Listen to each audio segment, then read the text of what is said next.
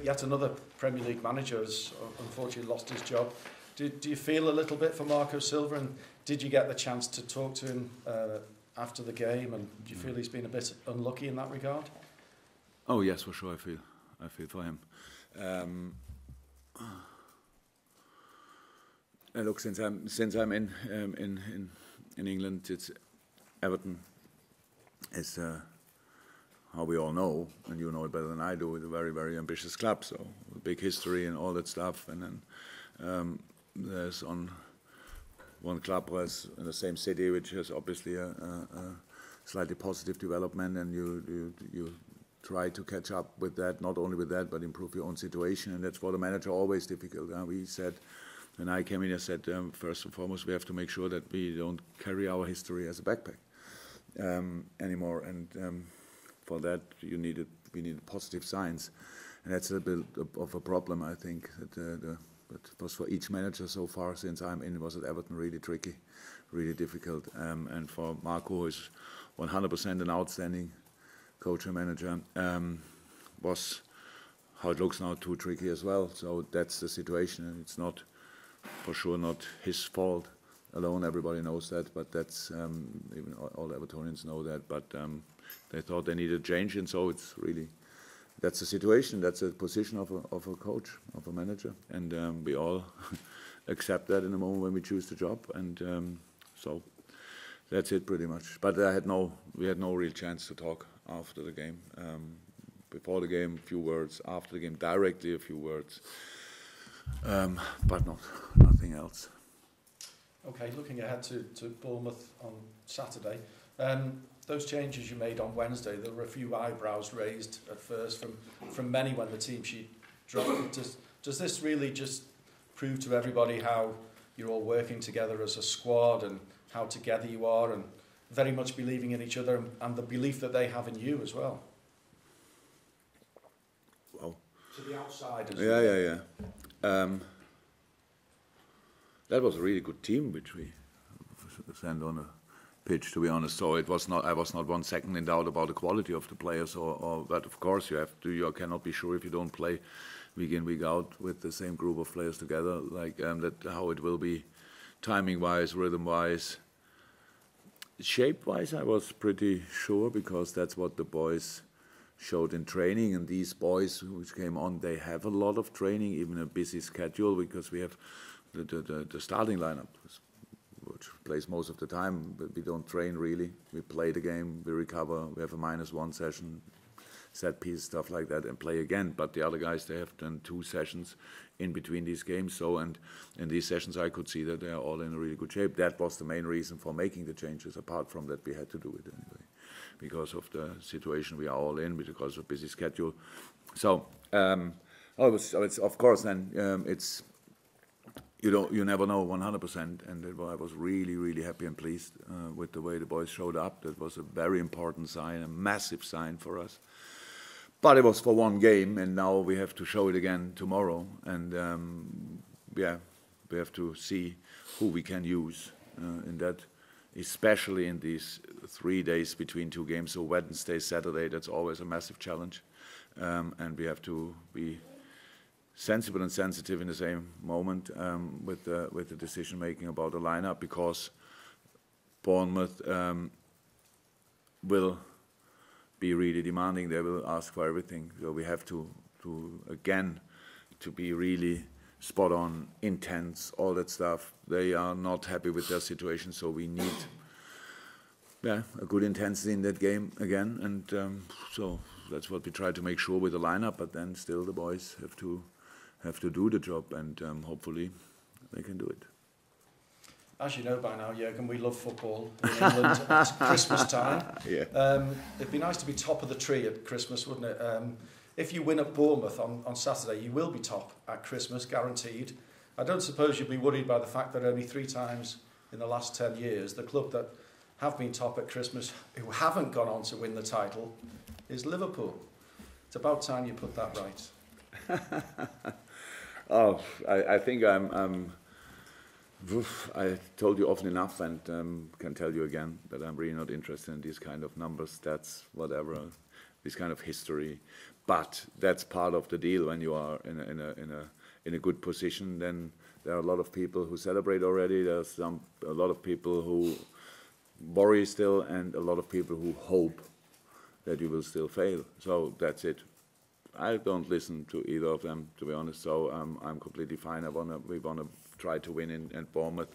What that means for Christmas, I never thought about, and what the Christmas tree, being top of the Christmas tree, means I never thought about. So it's not really interesting. We know that we are in a really, really difficult situation with the games coming up. We know that, but we accepted it long ago. But now we have to deal with it, and we are really positive in this moment. But we have to, we need to be lucky with the players, that they stay fit and that they stay healthy and all that stuff. So many things. I think in your private area, a lot of people are ill, stuff like this. Yeah, there's the first cup, so immediately on point. And so these are all things they worry us much more than who will be first and what it means at Christmas. It's really the next game, and the next game is tomorrow, and the last game was 2 days ago. So that's our situation, and that's what we face, and that's what we do with all positivity we can pull together. Not yet. Jurgen, hi. Sadio Mane has been nominated for the Premier League Player of the Month. Lionel Messi, speaking recently, said it's a shame that he finished 4th in the Ballon d'Or and not higher. Do you think Mane is underappreciated in the world of football? Yeah, internally, of course not, but in the world, I'm not sure. So look, the first 3 in Ballon d'Or was then Messi, Van Dijk, Cristiano, and then Sadio. That's a nice row anyway. So having 2 players there shows, and a lot coming a bit. What was Mo was 5th, I think. Yeah, who was 7th? Another player was not. Ali, right? So we obviously played a good season, and that's what they had to respect, and what they obviously did. Yes, Sadio is in incredible shape, incredible. It was always, since the first day since he's in, he was an incredibly important player. I think I can still remember his first goal, if it was the Arsenal goal. Running down the line, actually cutting inside, and then with the next step with the left foot in the far corner. So that was an incredible goal, and I can still remember it with all the other goals he scored since then. He made each year big steps, yes, and he's in a very good way. And it's probably, I saw after somebody showed me that Baresi was really positive about Virgil van Dijk, one of the biggest defenders I can imagine.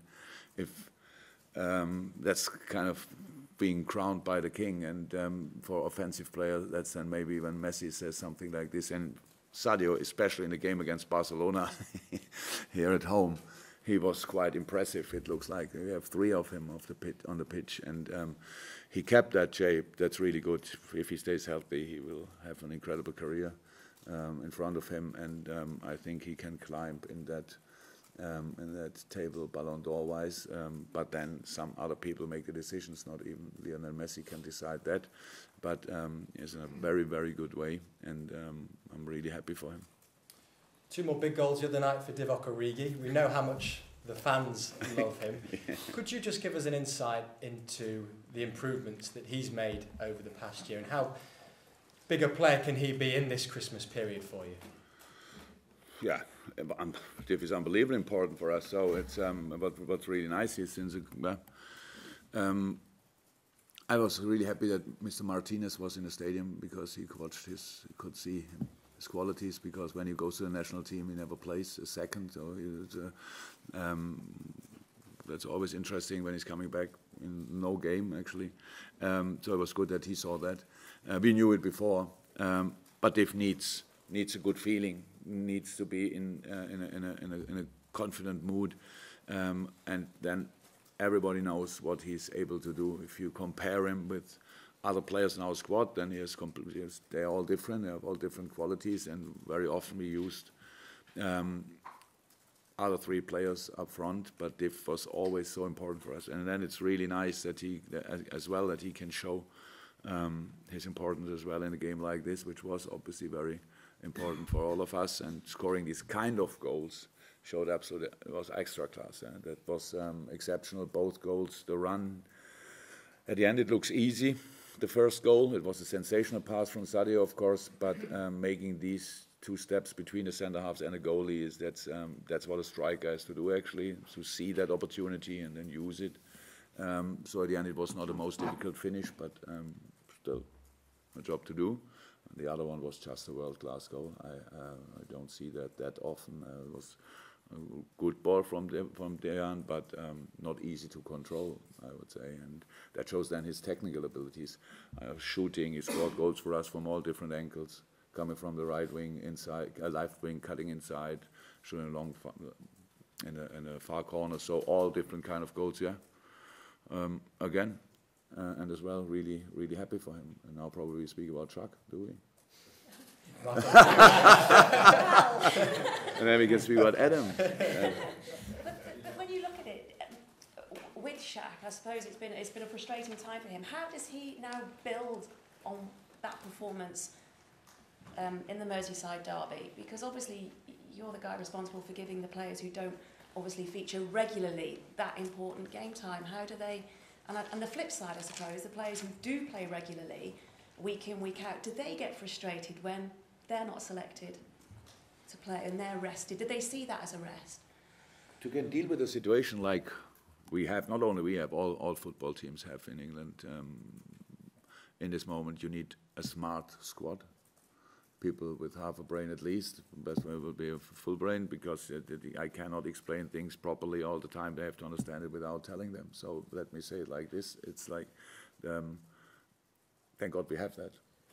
That makes my life much easier, because Shaq was injured twice with the same injury, re-injured a little bit, and then that took time, and then coming back, it takes time, and then there's a situation that a team is winning pretty much all the games, and then it's not, if you then get frustrated that you don't play, that's not smart. Because that's how it is in football. You have then to work for the moment when you come on the pitch. And I don't expect perfection in the moment when you come on the pitch, but I expect the desire to show that you are good enough. And they all did that, and Chuck did that especially now. And he was completely fine before. He was in a really good mood, in a really good shape, and then coming on, that's the situation where you can deliver a performance like this. Same for all the others. So, yeah. If my team would not be smart, then we have the problem that other players get frustrated when they don't play the derby, but nobody was that, so that's how it is.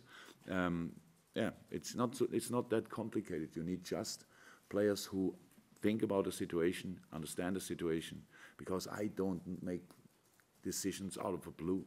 It's not that I think, oh, today him and then him.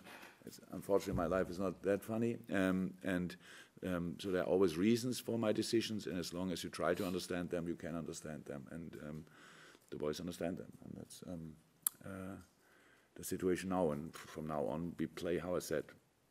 Yesterday, when I went home, I had an idea for a lineup, and you come in this morning and you hear the little things. He struggles here a little bit, there a little bit. No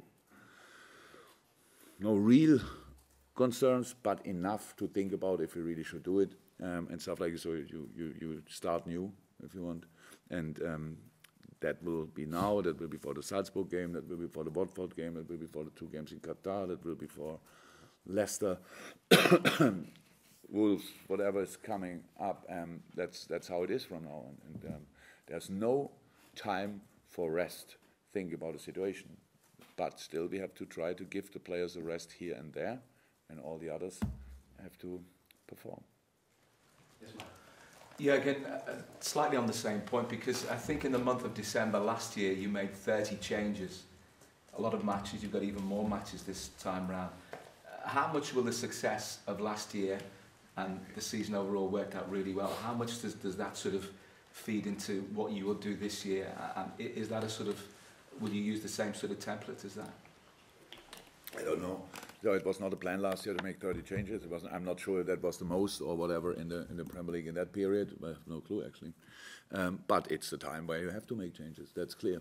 It's not a specific number. It's just the need of the situation. And that's what we will do, 100%.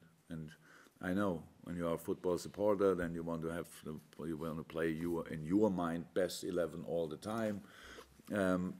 Clear, but it's not FIFA or whatever PlayStation where they don't need a rest. Obviously, I don't know how if they need a rest at a PlayStation. I have no clue, but it's just how it is. We have to do these kind of changes, and we will do. That's clear. As long as the boys give me the opportunity, we will do it. And it looks like we can do it in the moment. But how I said, it was not. We did made 5 changes for the last game, and that was exactly the adult squad we had. So we have kids in behind, very good kids. Really enjoy working together with them. But if somebody is out for tomorrow of the squad of yesterday, the next one will be really young. So good, all okay. We wanted to have the situation, and now we have it, and now let's use it. And when you've got this really hectic schedule, how do you keep things ticking over in training? Because obviously, you can't train the players with the same intensity that you would do when there are less matches. But you've got to try and keep it as interesting as you can, and still try and stretch them. We don't create Phantasialand or whatever. We just do the right things. And again, the squad is quite experienced in that department, so we know that situation. We have to do the necessary things first and foremost. We have to respect all the qualities of the other opponents. They're all different. The situation of the other opponents. So we try to prepare the boys as good as possible. But it's not that we can exciting sessions a lot. But yesterday we had the players who were not involved in the starting lineup for the last game. So we had a session which I would have loved to be part of if I would be still a player. So and of course we do that. But the guys who played, they had yesterday recovery, and today -1 means prepare them for the specific tactical needs of Bournemouth, prepare them for the set pieces they have, do our own set pieces, and that in a pretty short period because of the physical aspect. And that's it. And then the main session, most exciting session, is tomorrow, the game. I saw you already. It's December, these press conferences sort of change it up a bit, Yeah, you keep it exciting for me, that's nice. You say you came in this morning that you heard some concerns about players. Are we talking about this weekend? Are we going to be likely missing anybody this weekend then? Or? In the moment, no. Looks okay. But it's like somebody wakes up and feels a little bit here and there, and then I need to know that. When I know that, then I have to deal with that information. Nobody's ruled out yet. So that's good. But it's still 3 hours until we train. So there's still a bit of time. But that's it. No, it should be. This moment, they all should be fine. And your squad for the Club World Cup was named this week, or confirmed this week. And obviously it's a full-strength squad. I was wondering how much thought went into that, and whether there was ever any consideration about splitting it, because obviously you got the Carabao Cup game as well, or whether it was already decided that that would be a younger team, youth team. We had to do it like this. So I think it's a really nice opportunity. It's a really nice opportunity for the younger players to face that. I know that everybody thinks no chance, but football is a wonderful game, and you can, not sure if you know that, if you say it like this in England, but if you grow above yourself, like make the next step and enjoy the challenge, and I would love to be part of that game, to be honest, and I hope all the boys and Critch and the coaching staff enjoy it as well. So whatever happens, I'm responsible even for that game not being there. So they have no pressure. They just should fight for each inch on the pitch and enjoy themselves. They are playing in a wonderful stadium, one of the best in England for sure. Great atmosphere, stuff like that. Go there and make your maybe not first, but second and third and fourth steps in the professional world of football. And so that's really nice. And for us, there was absolutely no chance to do it differently. In the moment when it was clear when it will be played, and all the other dates were absolutely not possible for us to play it later or whatever. There was not one date which was really would have worked at all, because Aston Villa as well, difficult, and then there's rematches, possible rematches in the FA Cup and stuff like this, so it would have been mad as well. So I said, the situation is like it is, but at the end we will not suffer because of that. That's not possible. We won the game against Arsenal, a very exciting game, I loved it, and in that moment was clear, now we have to find a solution. That solution will not be perfect, but we try to make it as perfect as possible. So we go with a specific squad to Qatar, try there our best, and the other ones will play here. And if somebody thought I should have done it differently, yeah, I cannot change that. Did you consider splitting squad? They put some Not at all. No. No, second. No. Okay, last couple, Chris. Anything from this side? Jurgen, he can't play against you tomorrow, but how impressed have you been with Harry Wilson? On our Bournemouth, he scored 6 goals in the league already this season. Oh, Harry. I'm happy, to be honest, that he cannot play against us. Each free kick is a proper threat. So, yeah, but we were never in doubt about Harry's shooting abilities, his skills in that part of the game. It's incredible, world class for sure. But Harry is at Bournemouth to improve all the rest of its game as well. So being involved, being decisive, being between the lines, using his speed and all that stuff, and he makes big steps there. So that's really important. And they are now not in the best run, but even there he scored 2 goals. The game before the last game, and nice goals as well. Not important enough at the end because they still lost, but we kept the game going, and so yeah, good, absolutely good. Richard, anything from you? No? Neil? James? Good. Okay. Thanks very much. See you.